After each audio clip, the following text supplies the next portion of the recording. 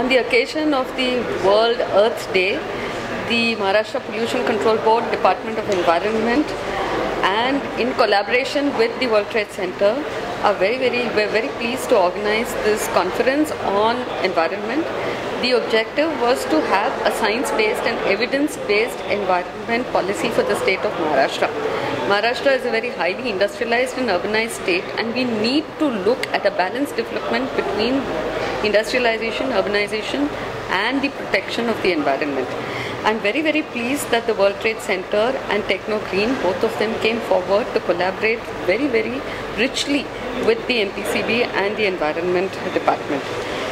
It's also was a pleasure to receive the Honorable Chief Minister here and the ministers. Both of them gave their valuable time to address and guide the organizers as well as the officers on how to protect the environment.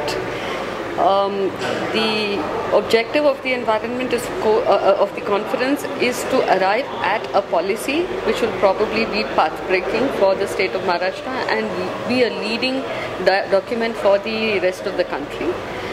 I think on this occasion, not only would I like to invite everybody to pay their respects to Mother Earth on Earth Day, but also every day that follows, because we are creatures of the earth and it is our responsibility to behave, it's our responsibility to be very respectful towards the earth. There is one message that I read somewhere that I would like to repeat and carry forward to the public at large. It says, we are part of the problem and therefore we are also part of the solution.